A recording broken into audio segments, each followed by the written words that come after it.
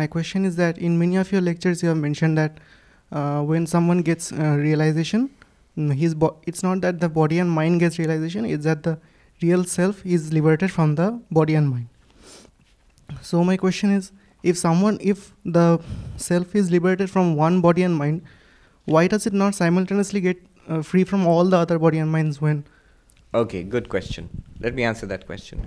The question is that if there is only one self, Advaita says, in everybody, and when a person gets liberated, he gets knowledge that I am not this body and mind, I am Satchidananda, the one consciousness, existence, bliss.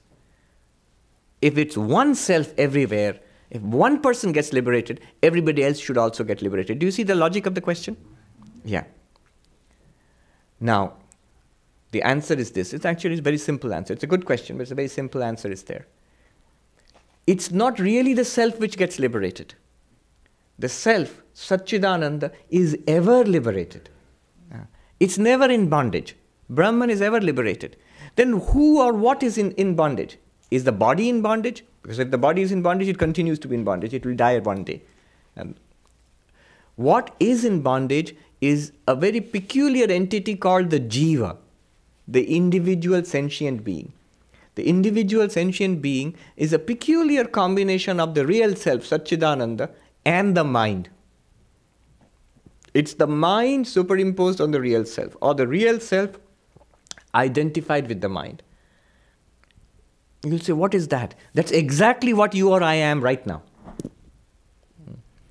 Unless you are a Jivan Mukta, you will identify yourself with your body and mind. Unless you are a liberated soul. Swami Vivekananda says, here is a simple test. Sit quietly, close your mind and say, I. If any thought of body and mind crops up, when you say I, you are not liberated yet. This one which says I means body and mind, this is the jiva, the individual sentient being, individual being. This is the one which is in samsara. This is the one which is trying to get liberation. This is the one which is suffering, trying. This is the one who comes to Vedanta classes. This one gets liberation. It realizes that I am Satchidananda. And this realization, to answer the question directly, this realization is in that particular mind. Why so? Because the ignorance is in each mind. And in each mind, it has to be corrected by knowledge in that mind.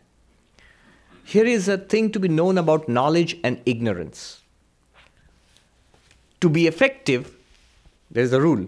That to be effective means if knowledge is to remove ignorance, to be effective, knowledge and ignorance must share the same locus and object. That sounds frightfully philosophical, but it's very simple actually. Same locus and object. What it means is, if knowledge is to remove ignorance, then one, that knowledge must come where the ignorance is. And two, it must be knowledge about what the ignorance is. You are ignorant about something. If you say, I'm ignorant, I say, good for you, but what are you ignorant about? They'll ask you what. If ignorant means I do not know. Ignorant means I do not know. Immediately, if you say I do not know, the question will be, what is it that you do not know? That is the object of ignorance. And the object of knowledge must be the same. So, if I am ignorant about, say, mathematics, then the ignorance about mathematics is in my mind. What is the locus? My mind. And what is the object of that ignorance? Mathematics. So knowledge is required. Where will knowledge? The knowledge in my math professor's mind cannot remove the ignorance in my mind. My math professor knows mathematics, but that will not remove. You see, the knowledge in my guru's mind will not remove my ignorance. It must come in my mind. Because locus has to be the same. Locus means place.